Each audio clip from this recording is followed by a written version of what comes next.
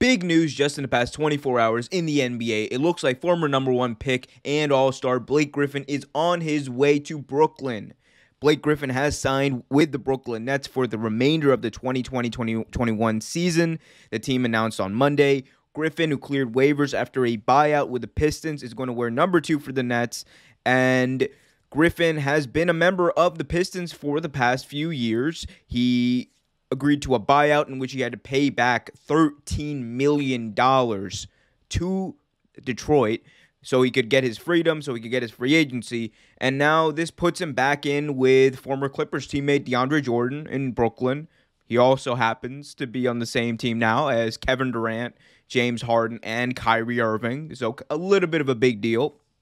Now, let's just talk about what this means for Griffin. Now, Blake Griffin, before the signing with the Nets, the closest he's ever gotten to being a contender in the playoffs or a contender for a championship was when he had CP3 in those teams in LA when he was part of the Clippers.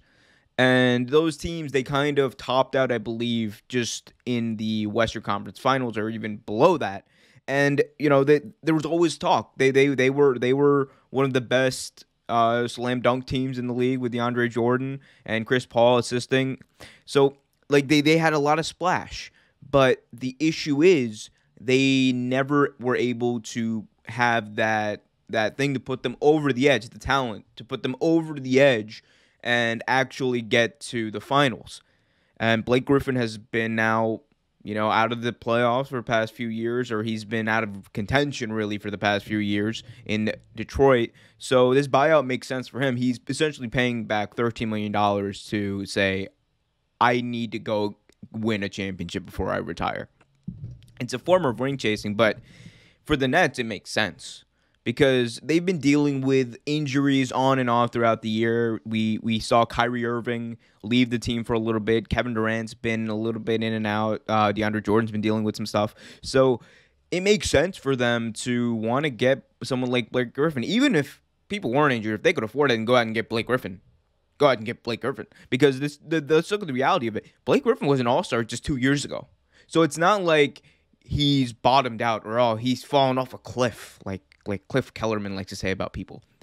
He is someone who can come in, be productive, and even be up in that all-star level of player. I liken him to a, you know, as far as a production standpoint and what he can mean and the role he can fill on that team, he'd kind of be like a Kevin Love type player when he was on the Cavs in those teams that went to the finals with LeBron.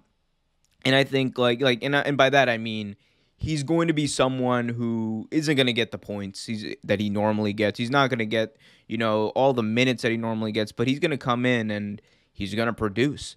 And the big thing that this gives Brooklyn is more depth.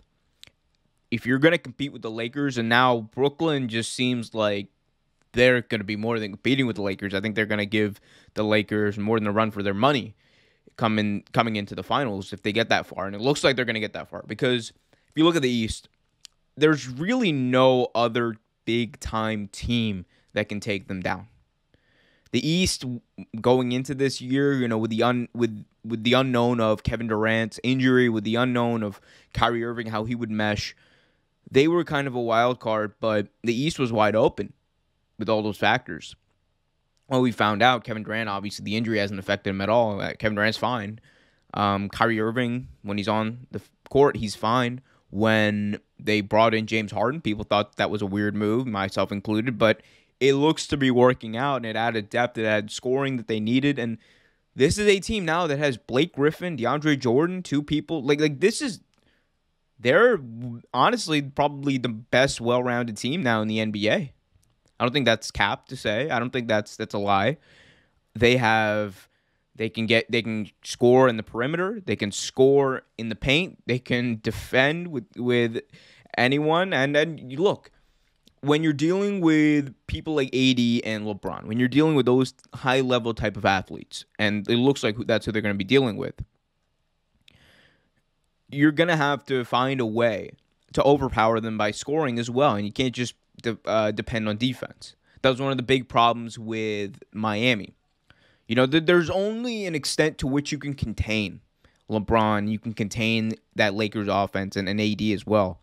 At some point, you have to actually outscore them. At some point, you actually have to make them play defense, make them and put the pressure on them. So that's where that stands. But Blake Griffin going to Brooklyn makes Brooklyn an even more exciting contender, an even more exciting, likely Eastern Conference champion.